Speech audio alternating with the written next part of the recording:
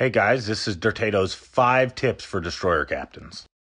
The first no-no for a destroyer captain is leaving port without a camo on the ship. Seen a lot of this lately, and it's really killing your concealment and detection, and it's also killing the fact that it hurts the enemy's dispersion having that camo on there. So let's get those camos on the ships. Number 2 is not running twist and tracker perception. If you don't know what that is, go to your DD captain and look it up. It gives you the nearest enemy ship to you and gives you a little white indicator that shows you where they are. It can really help, especially against other concealed DDs. Get it on there, increase your survivability. Number 3, don't push into a cap blindly.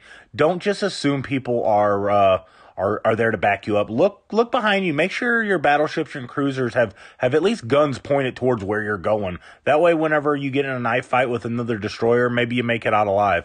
Pushing a cap and then expecting people to support you in this game is going to get you killed.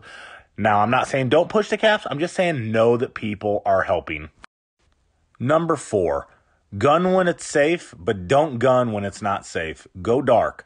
Know when it's safe. Try to figure out when you can let those guns go. Stop trying to torp things when you can just beat them in a gunfight.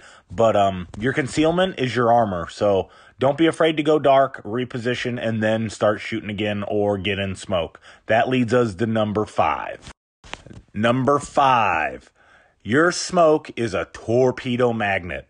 If there are other torp boats and destroyers still alive and you're sitting in your smoke just firing away, be ready to get torped in your smoke. It's just going to happen. I love killing other destroyers when they're sitting in their smoke thinking they can just gun things.